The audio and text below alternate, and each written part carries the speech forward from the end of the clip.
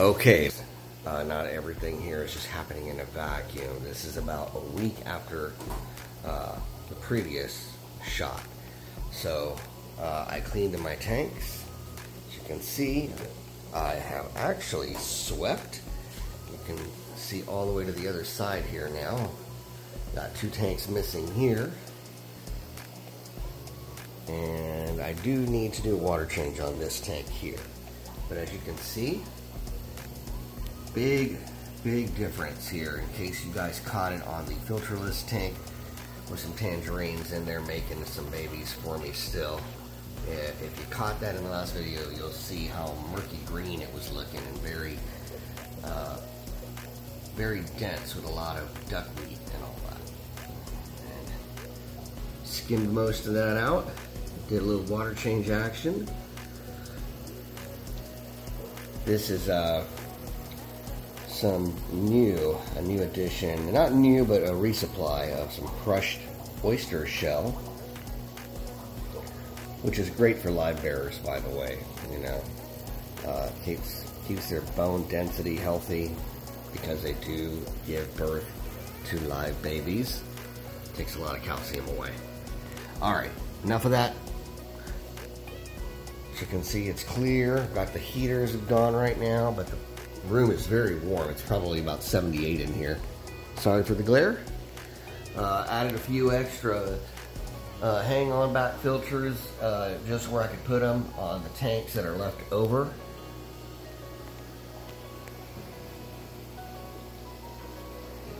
Water changes all around here. You might see a little bit of cloudiness. Like I said, I added some crushed coral.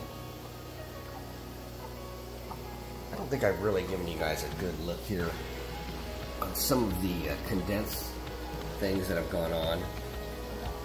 Gouramis, rainbows, Australian rainbows.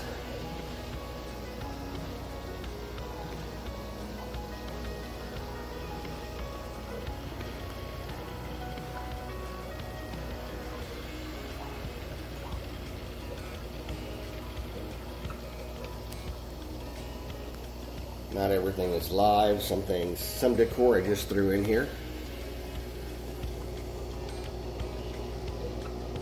Cory cats.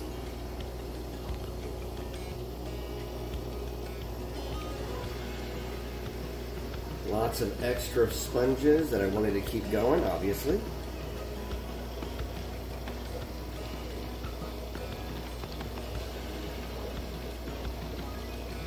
More on those guys later.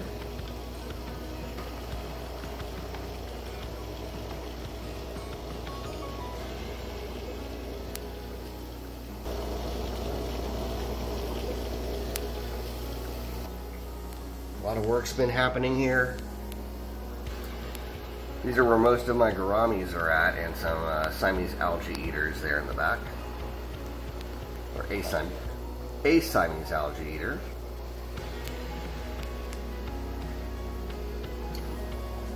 For those of you that have been keeping up, that's the tangerine sword. Man, he looks cool, doesn't he? High fin sword. He actually jumped. Got lucky, I had a little opening back here. Sorry for the recap, but I had a little opening back here on this glass, right in here. And the tank was actually over here on this side. And he jumped and must have fallen in between, all the way down into between the gaps of these boards. And just landed right through here. And so now he's in here with all the gouramis. Kind of cool. Again, I posed the question, did he do it? Did he really shoot the moon? Or did he really jump out of that tank all the way over here? I don't think so. He's a small fish, but I don't know. And somehow just kind of bounced in. I'll never know. Like I said in the last video where I was talking about that. Again, some cloudiness here on my Goodyear lion's eye. Yeah, I know, I haven't forgotten. I need to do a species profile on these guys. Very prolific. I started out with 3. I've sold many off of Aquabid about a year ago, and then I had to just kind of stop because I was getting pretty thin on stock. But so happy I could get these guys into other homes. Probably still on the careless list. Probably not going to go off the careless list and will end up being extinct in the wild. The males are the colorful ones. This crypt's kind of melting back. Again, this is very cloudy because there's a lot of soot in there. The soot cleared up, and then I went ahead and poured in some crushed coral because, again, these guys are wild type live bearers. So I put some new crushed coral in here, and that's why it's a little smoky or foggy. So, alright. So I've got all this down. Plenty of filtration on all my tanks.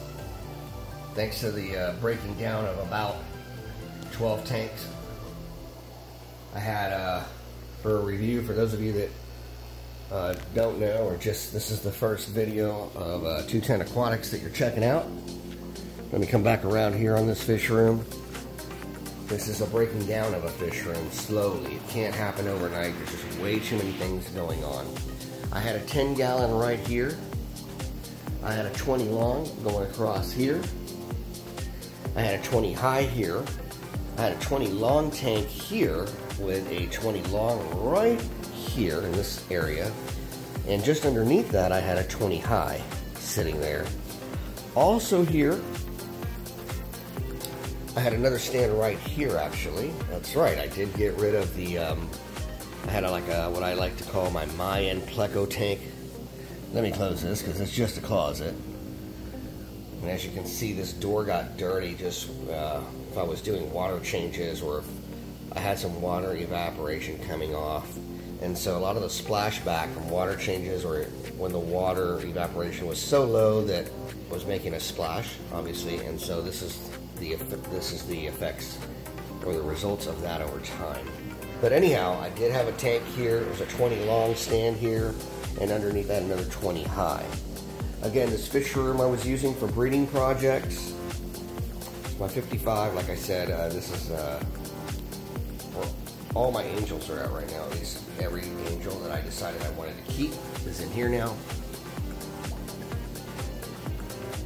And they're awesome. So we're going to do right by them as well. So again, stay tuned here. Got more to show you. Let's go see all the tanks outside. No judging, please. My patio is a complete disaster right now. Seems like it's always in that state. It's just 1, 2, 3 tanks sitting up there on the someday will be a bar. 20 high right there. A 20 high and a 10 right there. Substrate still hasn't fallen down to the bottom. This was a 39 high. I had this in my living room, and it's really a tank that belongs in a fish room for projects. It's really not a display tank. It's beautiful when it's full, but there's a lot of scratches on it. Another 20 long here. In fact, I've got 2 of them right here, and another 20 high. So that's 3 right there. 4, 5, 6, 7, 8, 9, 10. Stay tuned. Okay, back inside here in the closet where I had a 10 and that 5.5 are sitting right in here. It's always good to save these cans, whatever, these glass jars with the top. The jars are awesome. My plan was to keep these jars, and then once my vinegar eel culture was ready to go, I could sell vinegar eels as a source of live food for anybody who's breeding and has some very, very small fry. So what am I going to do with the room? As I'm starting to see it all clear out a little bit, and that means I still have 1, 2, 3, 4, 5, 6, 7. I've got 8 tanks running now instead of about 20. I need to do something.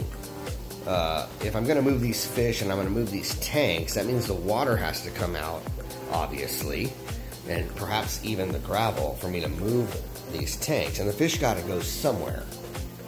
So I need to start thinking, what am I going to do in this room, and what other tank am I going to use to set these fish up. And it may be one tank somewhere else in the house and a new tank, you know, or a used tank or something, but I've got to figure it out. I really don't have an answer yet. I just know that another tank has to be set up somewhere else, water in it, and put some fish in so I can break down one of these tanks and get it off. I'd like to have this in my living room. Originally I was thinking I was going to go with like 125 gallon tank. I'm still considering that, but it's all the work, guys. It's a lot of work. This room I originally painted, at the risk of sounding like a room makeover. It's not, you know, but I did originally paint this room for the fish room, but I didn't know it was going to become a fish room. I just thought it was going to be a cool ass room. I painted it gray, and I was going to have some tanks along the wall or part of the wall, and then maybe have a TV up here or up here with a nice lazy boy couch or some sort of kind of make it like a movie room with a real nice environment. And then I got sucked in. It can happen. And it did happen. It happened to me. Thanks for staying till the end. 210 Aquatics. We'll see you in the next one.